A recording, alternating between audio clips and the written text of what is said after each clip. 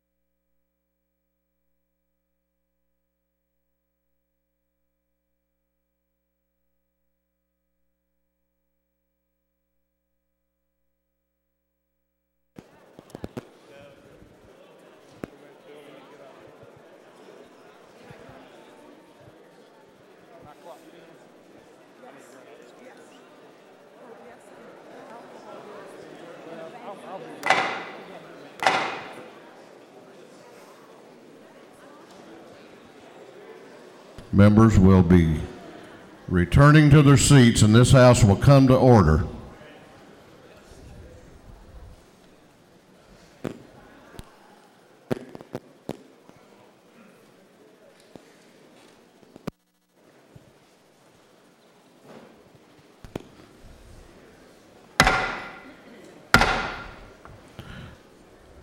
I'm going to ask all members to please take their seats. This House will be at order. This House will be at order. Mr. Doorkeeper.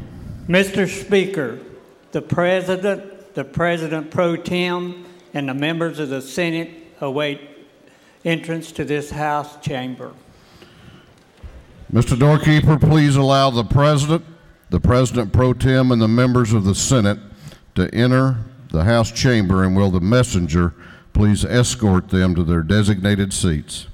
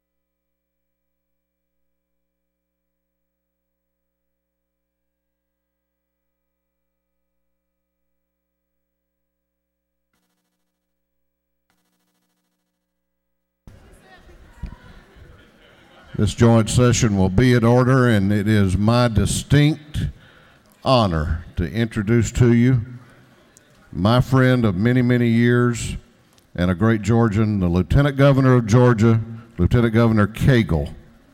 Thank you very much. Thank you. Thank you very much. Thank you, Mr. Speaker.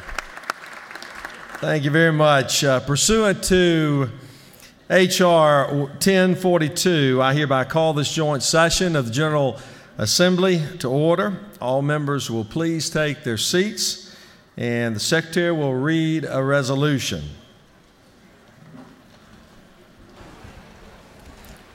House Resolution 1042 by Representatives Ralston of the 7th, Neal of the 146th, and Jones of the 47th. A resolution calling a joint session of the House of Representatives and the Senate for the purpose of hearing a message from the Chief Justice of the Supreme Court, inviting each other Justice of the Supreme Court and each Judge of the Court of Appeals to be present at the joint session and for other purposes. Be it resolved by the General Assembly of Georgia that the Honorable Chief Justice of the Supreme Court is hereby invited to address a joint session of the House of Representatives and the Senate at 11 o'clock a.m. Wednesday, February 5th, 2014, in the Great Hall of the House of Representatives. Be it further resolved that a joint session of the House of Representatives and the Senate be held in the Hall of the House of Representatives at 10:45 a.m. on the aforesaid date for the purpose of hearing the address of the Chief Justice. Be it further resolved that each other Justice of the Supreme Court and each Judge of the Court of Appeals is hereby invited to the Hall of the House of Representatives for the purpose of hearing the address from the Chief Justice. Be it further resolved that the Clerk of the House is authorized and directed to transmit appropriate copies of this resolution to the Chief Justice, to each other Justice of the Supreme Court, and to each Judge of the Court of Appeals. That completes the order, Mr. President. Thank you, Mr. Secretary. Mr. Sergeant at Arms. Mr. President,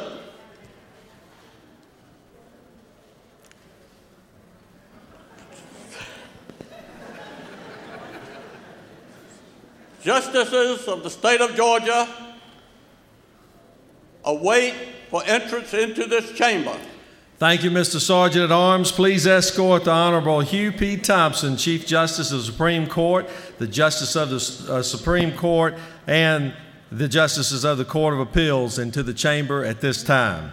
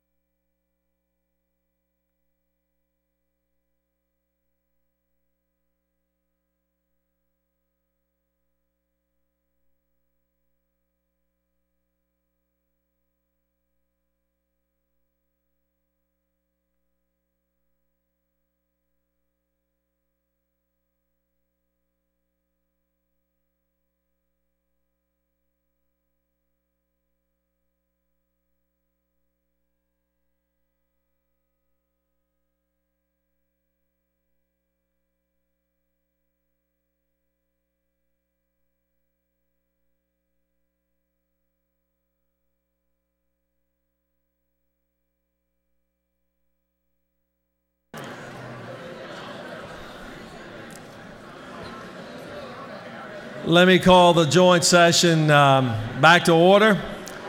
It is great to welcome all of our guests here.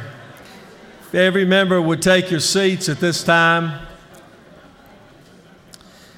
Let me first just say what an honor it is to be back in the House in a joint session and to be with an individual that I have known for 20 plus years and have had a great friendship and bond that extends over the course of that time. I've seen him not only succeed in the upper chamber, but also succeed in the lower chamber.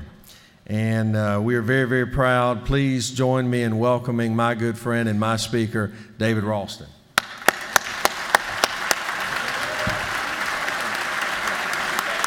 All right, good.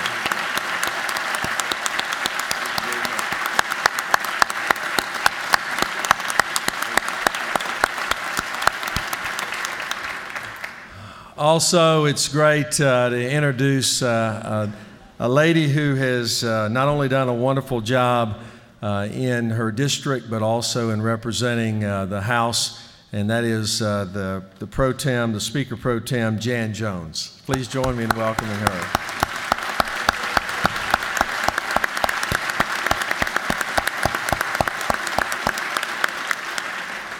And also a dear friend and an individual who is doing a wonderful job for many, many years in the Senate as a dear friend. And please join me in welcoming our President Pro Tem, David Schaefer.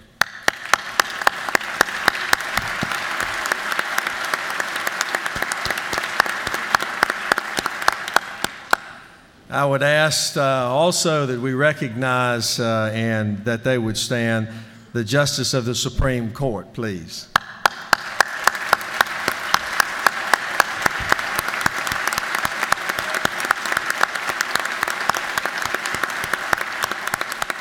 Also join me in welcoming the Justice of the Court of Appeals as well. Thank you.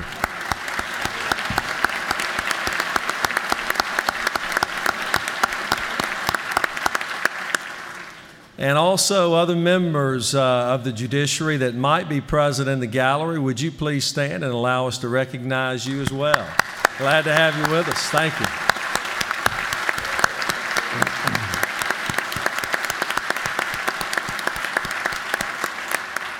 It is now my distinct honor to introduce and recognize our Chief Justice, Hugh P. Thompson, who is a native Georgian and a resident of Milledgeville. He was appointed to the Supreme Court of Georgia by Governor Zell Miller on March 1, 1994, and was appointed Chief Justice of the court last year. Prior to becoming a justice on the Supreme Court, Justice Thompson served as a Superior Court judge in the 8th County Ocmulgee Judicial Circuit, having been appointed to that position in 1979, just out of high school, by Governor George Busby. He was reelected by the citizens of the Ocmulgee Judicial Circuit and served from 1979 to 1994.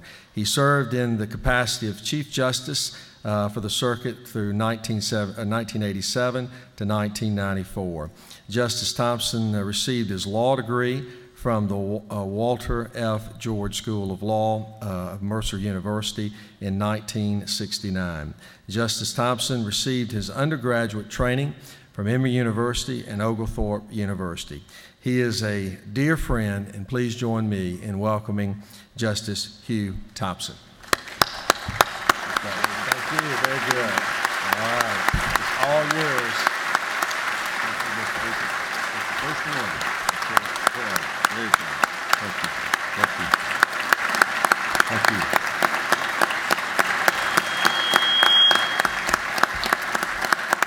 Thank you very much.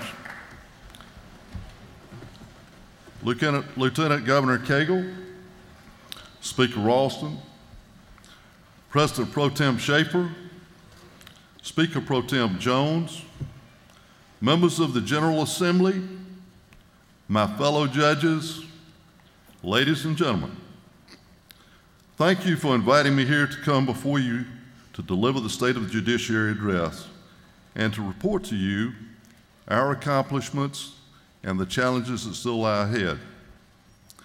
All of us in the judicial branch are grateful for this annual tradition that reflects your interest in and your support of our state's judges and all those whose lives are devoted daily to upholding the rule of law. Although the executive branch, legislative branch, and the judicial branch are three separate branches of government, we're all united as one in our service to the people of our great state. I'm honored today to bring you greetings from the state's judges, many of whom are here. They include my friends and colleagues on the Supreme Court, Presiding Justice Harris Hines, Justices Robert Benham, Carol Hunstein, Harold Melton, David Namias, and Keith Blackman. I'm very proud of this court. Also here are Chief Judge Herb Phipps and the members of the Court of Appeals, and judges from all over the state representing all classes of courts. As your Chief Justice, I'm privileged to represent you, and I ask would all judges please stand and be recognized. All judges.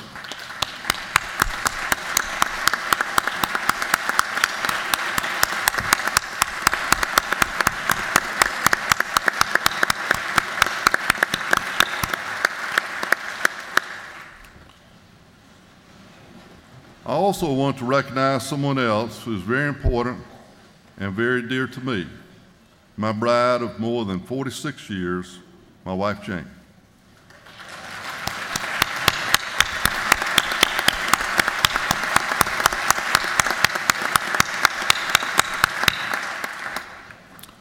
I also recognize that Presiding Justice Hines' wife Helen is here, and also our youngest justice, Keith Blackwell's wife, Angela, is here. Would you please stand and be recognized?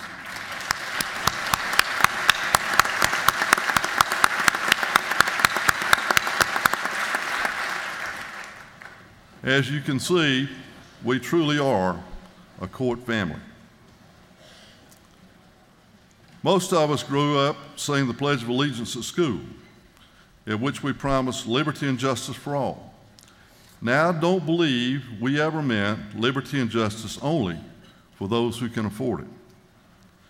Equal justice for all is the promise embodied in our Constitution, as envisioned by our forefathers. Supreme Court Justice Lewis Powell called equal justice, quote, perhaps the most inspiring ideal of our society. It is fundamental that justice should be the same in substance and availability without regard to economic status. As Georgia continues to grow in population and diversity, access to justice is a challenge requiring the commitment and the hard work of us all. Georgia's judicial system is sound and it is strong for those that can afford a lawyer. But to safeguard its future, we must guarantee access to justice for all people, as our laws are not made for just a few. Too many Georgians cannot afford legal representation, and too many go without civil legal services. Today, nearly 2 million Georgians, or about 19% of our population, live below the poverty line. Their legal needs involve fundamental rights, such as safety for the woman who needs a protective order to shield her children and herself from an unwilling and an abusive husband, or guardianship for the young children of a single dad who is dying of cancer, or education and disability benefits promised to the wounded warrior returning from war in Afghanistan. The elderly have many legal needs involving their safety, their health care, their recourse when they're defrauded of everything they own. I'm very proud of the Atlanta Volunteer Lawyers Foundation and the State Bar of Georgia, and the many attorneys in our state who offer their services pro bono or at no cost. But these voluntary efforts do not fill the gap. According to the Supreme Court's Committee on Civil Justice, in 2008, only 9% of low-income Georgians with a legal need were able to get help from a lawyer. Many did not know where to go for help or that legal assistance was even a possibility for their housing, health, or employment problems. In Georgia, 2 nonprofit law firms, the Georgia Legal Services Program and the Atlanta Legal Aid Society, provide the most comprehensive civil legal services to poor people. Some of the funding comes from interest on lawyers' trust accounts, often referred to as IOLTA, which they receive in grants from the Georgia Bar Foundation. But since the beginning of the recession in 2007, these interest revenues have declined by more than 90%. Today, there are potentially 13,000 clients for every lawyer employed by these legal aid organizations. As a result, these lawyers must of necessity turn away many desperate people. The lack of legal services is amplified in rural areas. According to a study by the University of Georgia, nearly 40% of the South's persistently poor counties are right here in Georgia. 70% of our state's lawyers work in the 5-county metropolitan Atlanta area.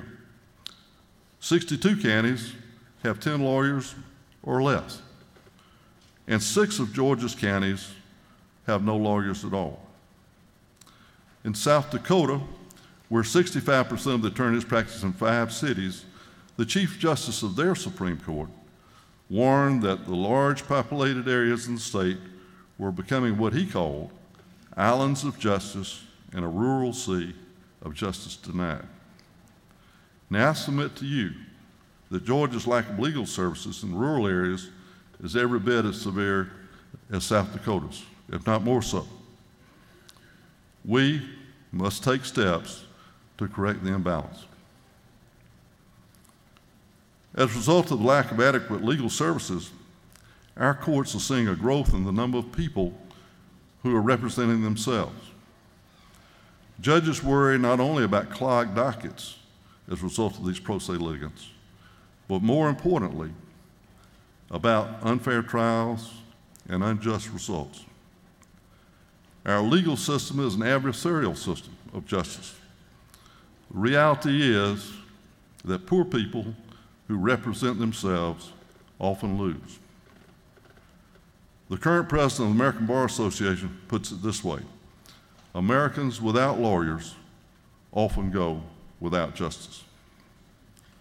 Chief Judge Adele Grubbs of the Cobb County Superior Court recently told me that the greatest challenge her court faces is the dramatic increase in the pro se litigants in the domestic relations field.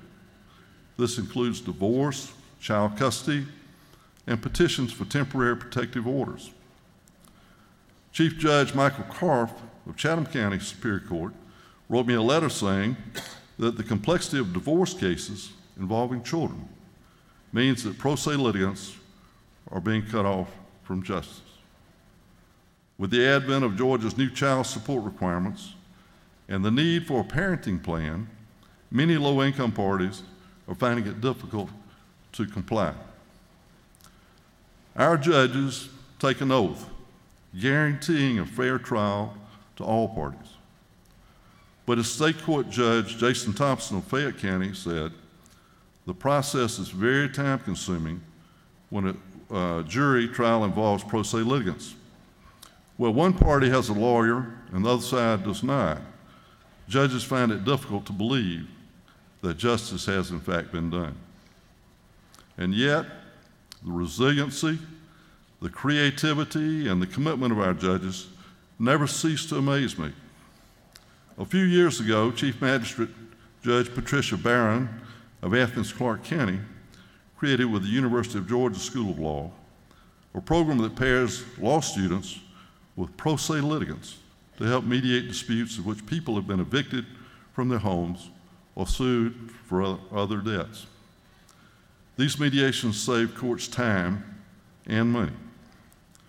The Gwinnett County Probate Court recently launched a pro bono clinic that brings in local attorneys for 4 hours once a month to meet with pro se parties regarding their legal concerns. Probate Judge Christopher Bowler calls the program a resounding success. A number of court systems, including DeKalb counties, have developed self-help centers providing legal forms for such actions as divorce complaints, petitions for temporary protective orders, and modification of child support. I applaud these achievements, but we need to do better than depend upon piecemeal efforts to plug the dam in a flood of pro se litigants. Equality before the law in a true democracy is a matter of right, said the late United States Supreme Court Justice Wiley Rutledge. It cannot be a matter of charity or of favor or of grace or of discretion. Now, in addition to poor people, those who do not speak English are entitled to justice as well. Georgia's population now makes us the 8th largest state in the country. We're growing rapidly, and just as our medical profession is gearing up for our future growth by ensuring that we have enough doctors and hospitals, and just as our state government is looking ahead to ensure we have enough water, schools, modes of transportation, and trained workers, likewise, the judicial branch must prepare for the future. We in the courts are as happy and as proud as you and the governor are that Georgia was just named the #1 state in the country for doing business. We want to keep it that way. One way to do that is to ensure that businesses have speedy access to the courts for resolving their disputes. Toward that end, my colleagues, Justice Robert Benham and David Namias, are working in the Atlanta area with judges including Mel Westmoreland and attorneys such as Bill Barwick to enhance a business court that handles complex business litigation. And we're home to an international airport, the largest in the world, and we will continue to attract individuals and businesses from many different countries. To prepare for the future, Georgia courts need an army of trained, certified interpreters. Nationally, almost 21% of our population speaks the language at home other than English. In Georgia, the Administrative Office of the Courts estimates that more than 500,000 people do not speak English or they speak only limited English. Providing interpreters is an ongoing challenge in courts across the state. The Lawrenceville Municipal Court schedules a Spanish interpreter 8 court sessions a month, but they've also found that they need Korean, Bosnian, and Russian interpreters.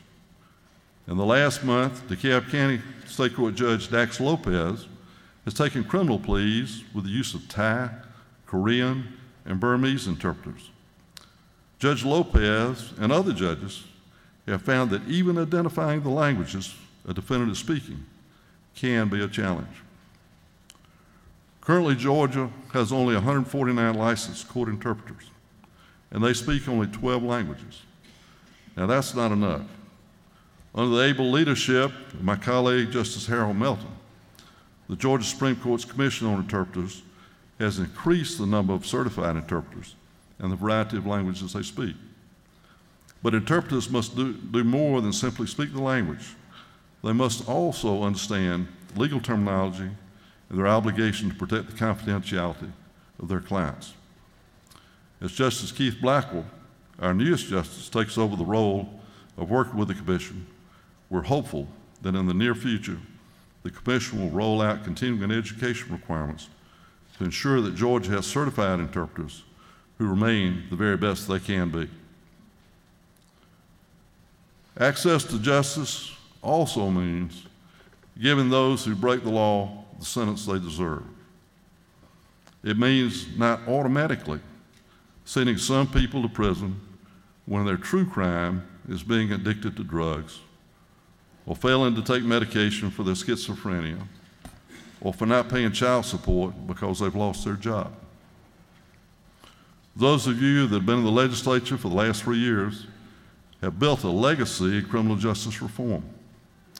With the extraordinary leadership of Governor Deal, Lieutenant Governor Cagle, Speaker Ralston, and many others, you have made the state a model for the rest of the country. The Council on Criminal Justice Reform has been ably led by Court of Appeals Judge Michael Boggs and by former Executive Counsel for the Governor, Thomas Worthy. I particularly want to acknowledge my friend and colleague, Justice Carol Hunstein, and also Representative Wendell Willard. I want to call you Commissioner, Chairman, I'm sorry. Representative Wendell Willard, who nearly 4 years ago traveled to Alabama to see how this could be done in Georgia. The stars were truly aligned in bringing together the leaders in all three branches of government to bring this reform to fruition. It's still in its early stages, and we'll need to be sure we have the proper standards and gauges for measuring its effectiveness. But we already know we're headed in the right direction. One of the crowning achievements is the specialty courts, what some call accountability courts. Governor Deal and you in the General Assembly issued a challenge to the trial courts to increase and enhance the work of accountability courts. Our judges have taken up that challenge. They've stepped forward eagerly and embraced the opportunity to create and then preside in drug courts, mental health courts, veterans courts, family dependency treatment courts, juvenile drug courts, and DUI courts.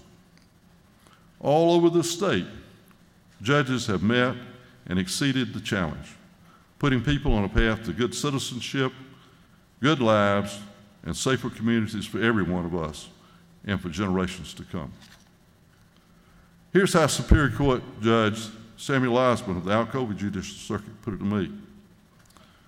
We're seeing lives marked by incarceration and disappointment transformed into lives with promise, hope, and stability. In Judge Osmond's circuit alone, 4 specialty courts have been created in this last year. In Rockdale County, State Court Judge Nancy Bills is creating a domestic violence court using the accountability court model. Georgia has the 10th highest domestic violence rate in the country. And these courts help save women's lives. I'm so proud of Judge Bills.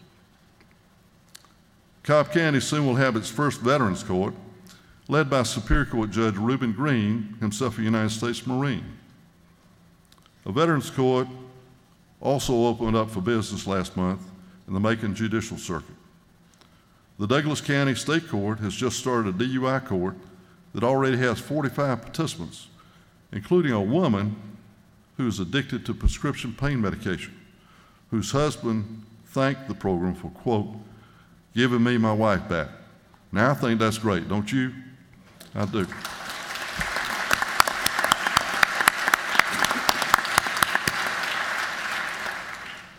The juvenile court in Douglas County has 2 family drug treatment courts and have a special focus on the children of addicted parents.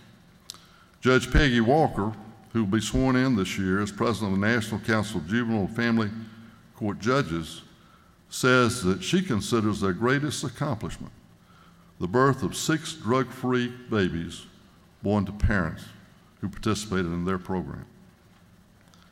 Thanks to the governor's support and your appropriation of more than $11 million, by spring we should have 102 accountability courts with more to be unveiled.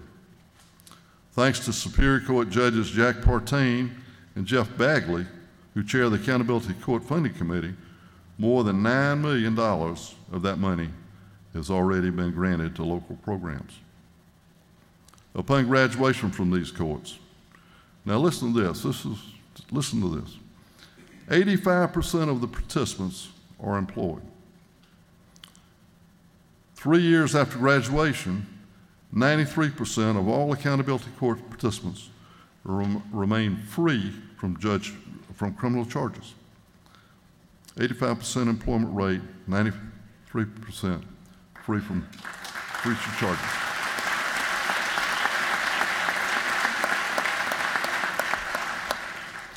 The undeniable truth is these courts work. They keep our communities safer, they save lives, and they save the state money.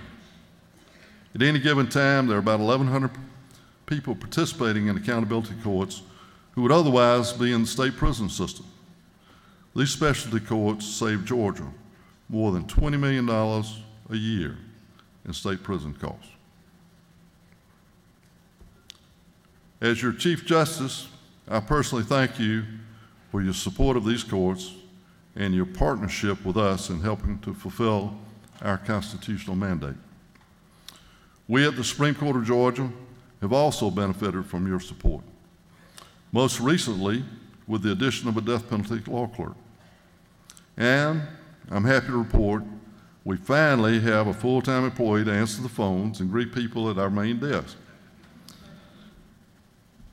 Our staff is small, and it remains smaller than it was a decade ago. I doubt there are many others in state government who could say that. When you told us to get lean, we got real lean, as my colleague, Presiding Justice Harris Hines recently said. Perhaps we punished ourselves. We continue to play catch up. And this year, we're asking for 2 more staff attorneys to help us deal with the cases that are far more complex than when I first came to the court. And yet, I'm very proud of the work we've been able to accomplish. In 2013, we issued 429 written opinions. That's 61 per justice. A few years ago, you may recall that a national study ranked the Georgia Supreme Court as the most productive high court in the nation, and that was based on 58 opinions per justice. I'm also proud of our Court of Appeals and confident that it's among the most productive intermediate appellate courts in the nation. Our opinions resolve disputes among people and inform the parties and the public about our reasoning. That's important because as the state's highest court, it is our job to bring predictability, uniformity, and consistency to the law so that people and businesses know the rules they must live by. We're an open court. We're among the first in the country to offer live streaming of our oral arguments. Whether you're here at the Capitol or traveling in Timbuktu, as long as you have internet, you can watch our court in session. One reason our court is so productive is we have become far more efficient through the electronic filing of cases. Just a few years ago, our court operated much as it did in the early 1900s. But the era of big paper is coming to an end, saving everyone involved both time and money. Soon we will have no more box loads of paper records. Last year, you gave both appellate courts funding to make it possible so that trial courts could transmit the entire court record to us electronically. We've nearly completed that project, and we're close to going live. This will greatly speed up the appeal process. The next step for the entire judicial system will be to design and build a statewide e-file system. The Judicial Council is currently requesting funding to achieve this final phase. Again, I thank all our judges for their patience and commitment to bringing our judicial system into the modern electronic era. Now, I hope you in the legislature know your local judges and the fine work they're doing. If you do not, I urge you to reach out to them because the courts, more than most institutions, have an immediate, direct, and personal effect and impact on your constituents. As Chatham County Superior Court Judge Louise Abbott said, nobody becomes a judge for the money. I must note, however, that other than a few small cost of living adjustments, Georgia's judges have not received a state pay raise for 15 years. Let me say that again. We got it the first time. We judges have not received a state pay raise for 15 years. Well, we acknowledge that nothing will be done this year to change that fact. Please understand that we need to work together on this going forward. I began today by asking our judges to stand. I end by acknowledging one judge in particular. In an historic event 2 weeks ago, Fulton County Superior Court Judge Ural Glanville presented to our court and to the Court of Appeals an American flag that recently flew in our honor in the combat zone of Afghanistan. I suspect that most of you don't realize that in addition to Judge Glanville's regular job in Fulton County, where he's been a judge for nearly 18 years, he's also one of the nation's heroes.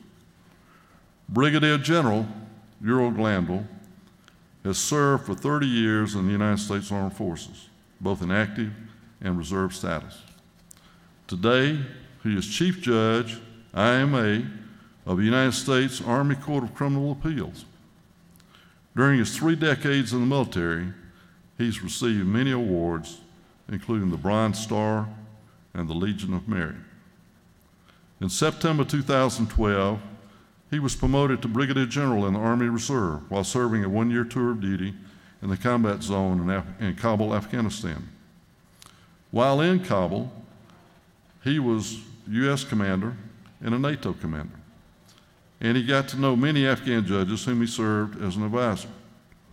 Those judges, he said, were very conscientious, but along with prosecutors and defense attorneys, they did their jobs at their peril.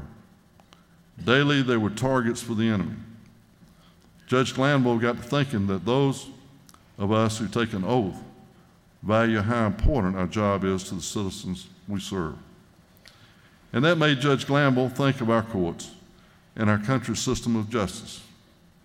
He thought about how a rule of law dictates our governance and makes us a free society. And he wanted to express his appreciation for his brothers and sisters in the law. So at his base in Afghanistan, he had an American flag flown in honor of the Supreme Court of Georgia and one flown for the Court of Appeals. I believe 100 years from now, these flags will still be cherished by our courts. Judge Glanville is just one of some 1,400 judges in our state. He represents the very high caliber of people serving in our judicial system. At this time, I want to ask that you join with me in thanking Judge Glanville, who represents all the great judges of Georgia, for his service to our country and to other courts. I present Judge Glanville.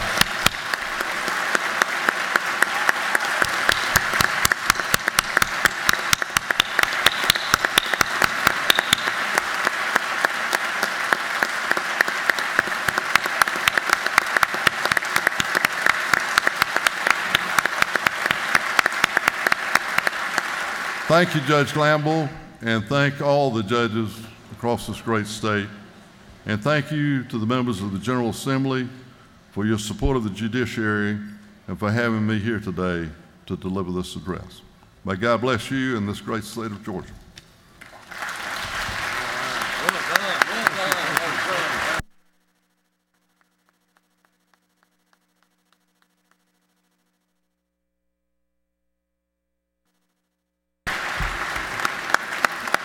Well, let me just say, Chief Justice, that was a wonderful state of the judiciary. I don't know if it was simply the content or maybe that slow, deep Southern drawl. But regardless, it was mighty fine. We appreciate you very much.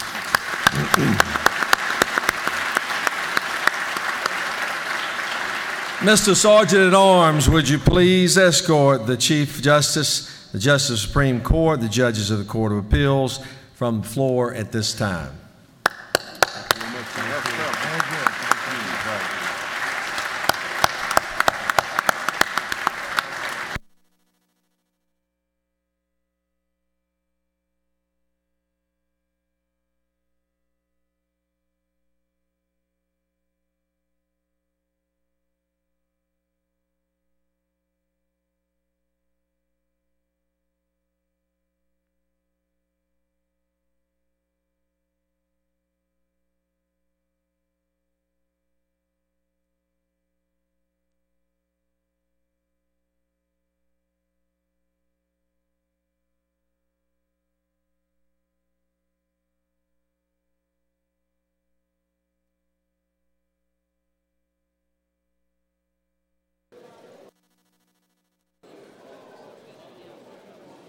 Tina.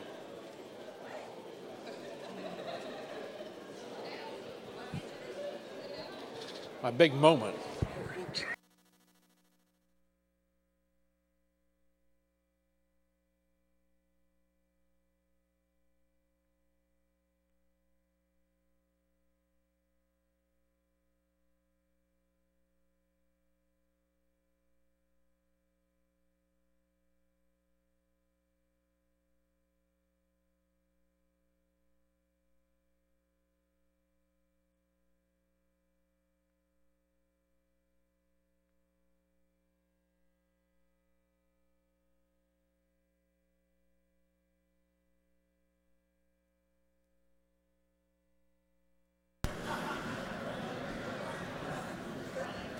I now recognize the Senate President Pro Tem for a motion.